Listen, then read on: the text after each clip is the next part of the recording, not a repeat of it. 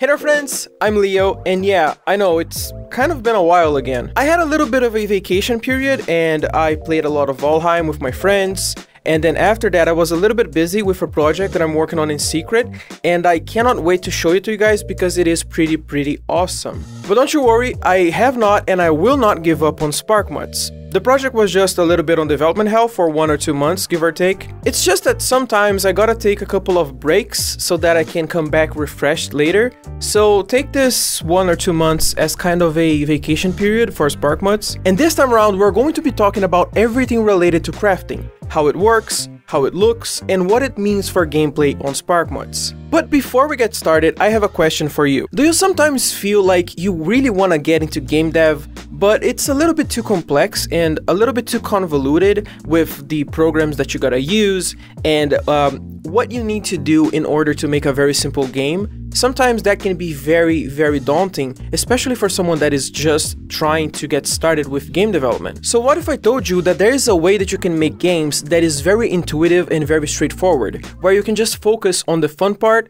and you can even earn money from that? This video is being sponsored by Core. Core is an amazing PC gaming platform where you can create, share, and play games with your friends, all with multiplayer integrated stuff. And Core is absolutely free and you can grab it on the Epic Store right now. After downloading it, you can go straight to the game editor and then it looks just like Unreal Engine. Or if you want to, you can just hop into a game that was already made by the community and you can check out what you can do using Core. You can make racing games, battle royales, you can make shooter games, you can make survival games, adventure games, any games that you want using Core. Also, when making your game, you really don't have to worry about assets because there's this gigantic library full of sound effects, particle effects, 3D models, all for you to use, even characters, clothing, everything, you name it, it's there. So basically everything you might need for your project. And then after you finish your kick-ass game, you can even earn revenue from that through the Core Perks program, which shares 50% of the revenue with creators. Oh, and get this, people have been able to buy their dream houses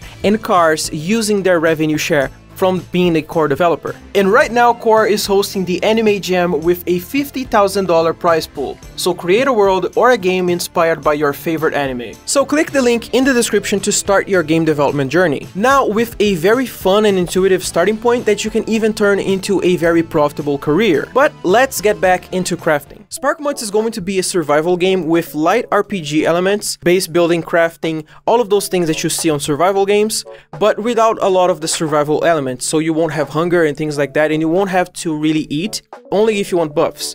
So where do I want to get with all of this description? Crafting is very important. Crafting is one of the pillar cornerstones of a game like this, and I need to get crafting right. A pretty safe bet when working with something like crafting is to do something that already worked, so something similar to Minecraft. But then I can add my own kind of spin to it based on other experience that I had. So basically Fable 2. But rewinding that a little bit, crafting like in Minecraft can be very good because the more experience that you have with the game, the better you are going to be at knowing exactly what you need to craft certain items, and you already know the patterns.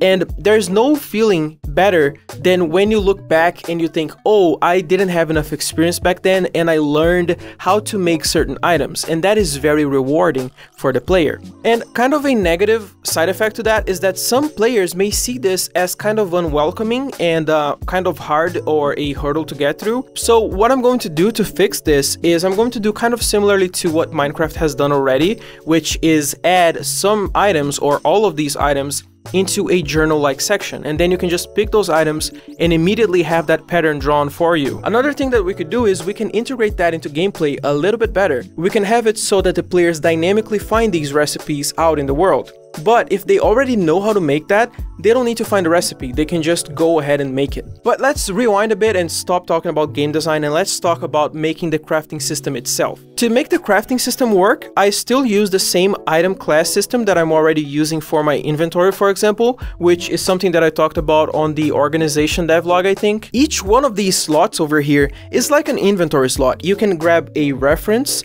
to an item inside of that slot and a quantity for how many of these items are inside of that one slot. But what about this grid pattern? It is a little bit different than what is being done in the inventory, because this is a int point coordinate system, and it is a system in Unreal Engine where you can grab X and Y coordinates so that you can have a system like a grid, for example. Basically, it can get what item is in what position of the grid. So for example, you can have an item that is at position x0 and y1, or x0 and y2, and then you can kind of see the recipe using these coordinates. And then I've done this structure here that lists the item that is produced and the combination of the items that are needed to produce this using int point coordinates. And then using that structure, I've made a data table, and that data table is called recipes. And these recipes are going to be checked. For example, let's say that you are the player, you will have a certain amount of items that you can make.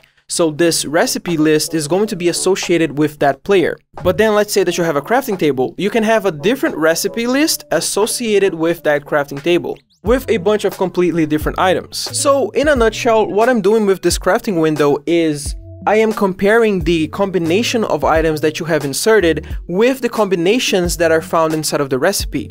If there is any matches, then it's going to generate the result, and then you can grab that result and it's going to pay the cost, which is the items that are on this area over here. Also, because of this kind of recipe data table, it is very, very easy for me to have a workbench now, because I can use the same widget with just a different recipe list that are going to be exclusive for that workbench. After I had that recipe working with just those two ingredients, I tried making a legit recipe using pen and paper, and you guys can just imagine Patrick trying to solve a simple math problem, because I was feeling so dumb because I couldn't wrap my head around making a grid system in paper and grabbing the right coordinates, and I don't know, I just wasn't able to do that. Not only I had a slight glitch that even if I had the right combination, it would not work properly, but also I think that system was just a little bit too convoluted and too troublesome for me to, every time that I want to generate a new recipe,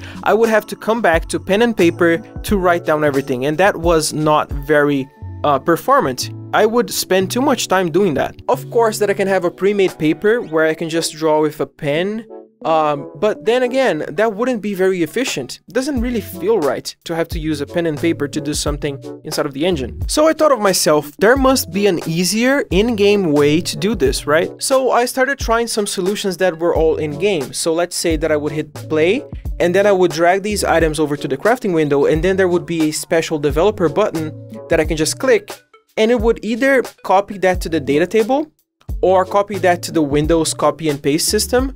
But none of these solutions work because data tables cannot have anything written in them during gameplay. So you can't really write anything to a data table, you can only read. So then I was kind of at a loss. I didn't know how to save these values inside of the engine itself. And then it hit me. What if I save them inside of the editor, not on the engine? So then I remembered that there's this thing called editor utility widget that you can use so that you can use these widgets inside of the editor, and those can be very helpful. So let's say that you have a bunch of items that you want to align on X. Instead of manually having to align them using the same copy and paste X position, for example, you can use an editor utility widget to click a button and then select all of those items and have them aligned. And there's even some plugins that are only made with these widgets in mind. So what I've done is I've made this kind of mock-up of the crafting grid, and inside of this you can choose which item you want from this list. And this list is another data table that I've done only so that you can choose which item that you want. And after choosing the item, you can choose the quantity, and you can make your own drawing inside of this grid, and then you can choose the resulting item. Also, one problem that I'm having, and I don't know if you guys can find a solution for this, but I really wanted to be able to list all of the existing classes ever in the game. So for example, I wanted to have a list with all of the objects or all of the items that I've made in the game, so all of their classes. But there's no way to get a function where I can grab all of the abstract classes inside of the project. So I had to make another data table just so that I can have these items listed. So okay, after you have your layout saved, you can just click this button, and then you need to have an actor, which is a simple actor that I've made that only houses this structure variable here. So what happens is this editor utility widget, it's going to look for this actor, and then it's going to overwrite the value of this actor to be the value that you just generated.